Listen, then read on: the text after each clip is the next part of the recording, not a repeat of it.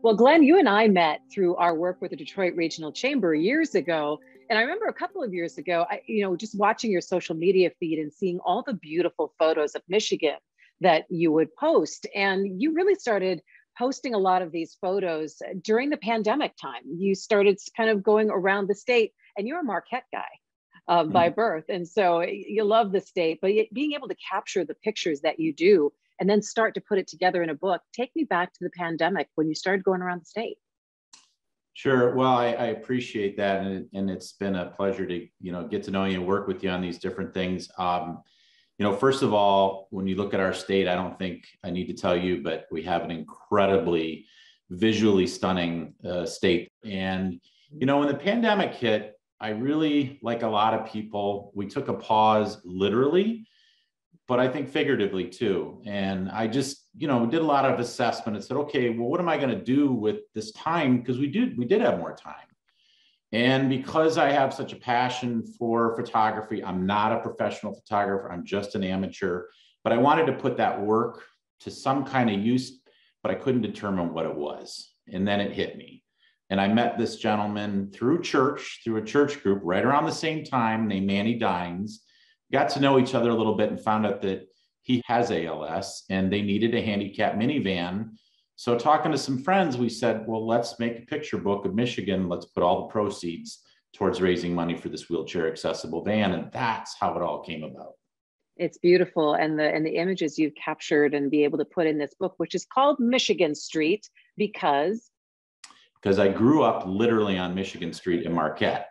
And so Michigan Street is a physical place, but it's also kind of a state of mind for me. And I think for all of us. Take me through some of the images that we see here.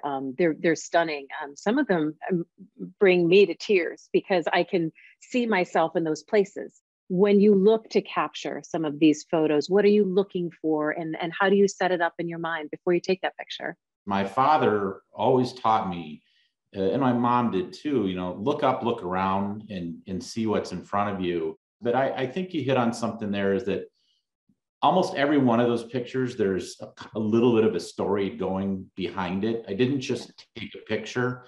I took it in, I memorized it, and then some of them literally have stories behind them. So that's where it all comes about. What are some of your favorites? Can you share one with us? I'll give you two perfect places that I love. One is Detroit and one is Marquette. And they're vastly different places, but they're connected for a variety of different reasons. But in Marquette, the cover and some of the places in Marquette along Lake Superior, Little Presque Isle, McCarty's Cove, those are kind of my places, that special place, that happy place that people talk about. Yeah. But, in Detroit, I've got a picture of when they first started to renovate the train station. And then the second floor of the Detroit Public Library on Woodward, the main branch, up in the court, the murals there, those are just pretty special places. So those would be a couple.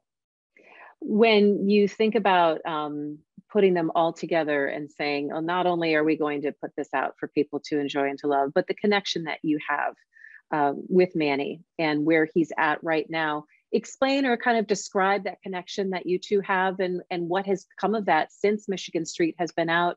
Well, one of the things I didn't know about Manny when I first met him is, come to find out, they literally have traveled this entire state as a family.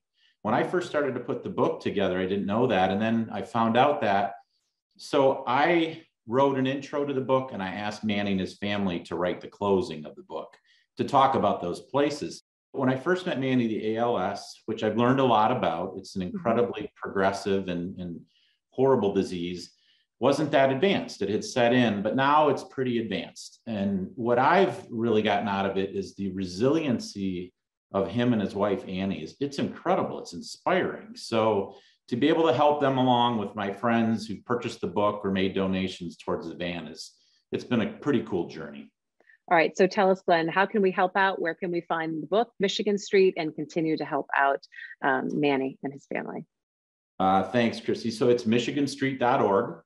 And when you go to that website, you'll find a link to Manny's Machine, when you can either make a donation or you can purchase the book and I'll ship it to you. And my distribution center, which is my folks up north, have been helping ship the books all throughout this year. So that's been it's good to have connections like that. It's good to have a distribution center. They're great workers, and they're passionate about the project too.